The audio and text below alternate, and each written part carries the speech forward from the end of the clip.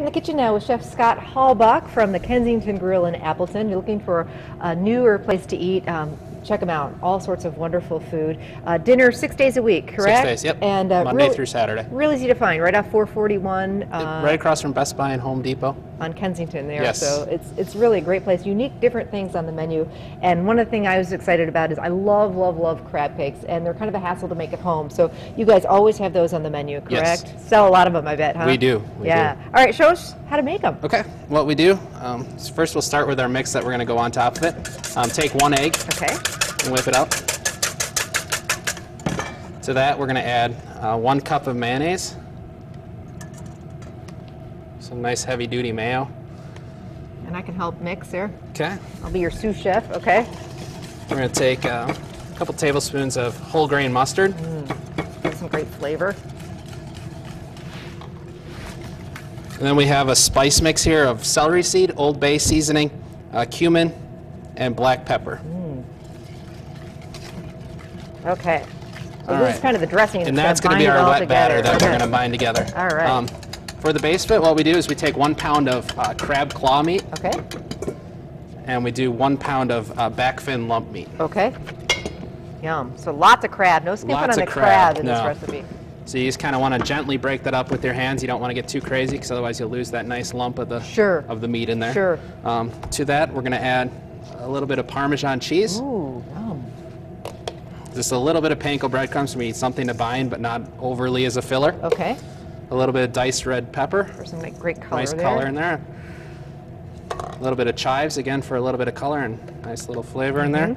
And then a little bit of shallot. You can use red onion at home if you'd like. But okay. Shallot has that light kind of onion a little bit flavor. of a lighter flavor to it. Heat up the pan over here because we've got some. Now, question for you.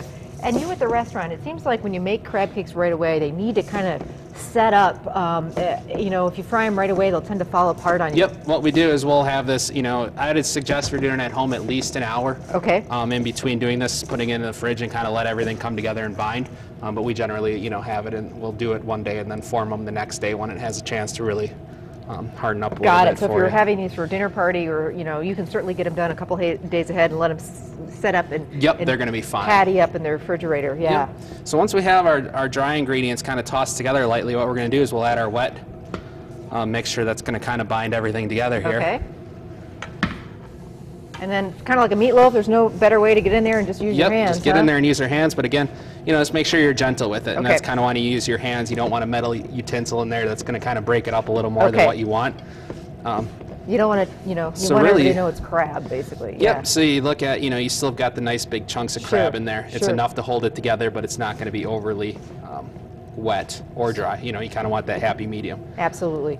So make your patties, whatever size you want them, get them into the refrigerator, and then what kind of oil do you like to use when it comes to frying them? What we do is we have a 80-20 blend of olive oil and canola oil. Okay. So you get a little flavor of the olive oil, but you also get not an overpowering olive oil flavor, which is nice. You can do that at home. So I know what you're saying. Olive oil sometimes will take on the taste. If you cook too much of it, you kind of lose the flavor if it's a delicate food. So maybe mix the two together. Now, while these are frying, doing their thing, and these are pretty quick, right? I mean, we just want to get them. Yep, you kind of want to get them a little bit of color on one side. Again, that's one of the things. We get a little color and we finish them in the oven, but you can just as easily finish them right in the pan. Sure. And just let them cook all the way through. So this is course number 1 in our big night out dinner, which is coming up in just, less than 2 weeks. June 18th, Monday, June 18th. Call today for reservations. So we're starting with these wonderful crab cakes, which I'm really excited about. Second course, salad. Yep, again, it's our spinach and arugula salad with a nice white grape vinaigrette, some toasted peaches, dried blueberries, manchego, a little bit of pecan on there. Yum. Just a nice summer flavors going on there. We wanted to showcase something that you guys do that, you know, not many places do, and that's pan-seared whitefish. Yep, and what that is again is it's just served on a bed of sauteed spinach, caramelized onions, mushrooms, tomatoes, all nice seasonal flavors, and finished with a red pepper and tomato coulis.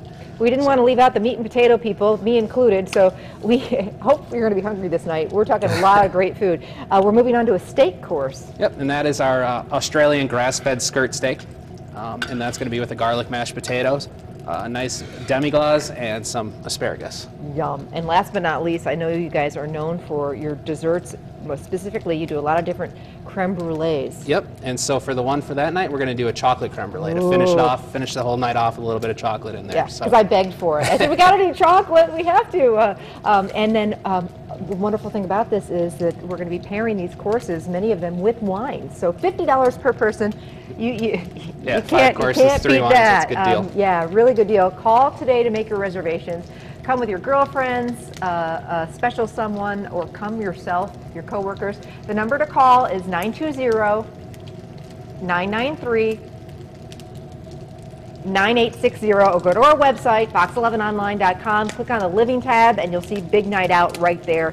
But this one's going to fill up quickly, so please call ahead and make your reservations. How are crab cakes looking? They're looking good. They smell amazing. Let's take them to the plate. So what we do, for our garnish, what we're doing right now, the crab cakes always stay on the menu. What we do change when we change the menu is our garnish. Okay. So what we have is some radish sprouts for a little pepperiness, a little bit of sunchoke in there for just a little bit of texture. Okay. Again, some Door County cherries that we get from Cherryland's Best just down the road from us.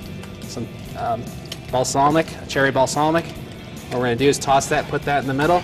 Crab cakes on top. And crab cakes, yep, right on top of that. Thanks, Chef. Really appreciate it. We'll see you in a welcome. couple Thank you. weeks. All Thank right. you. We'll be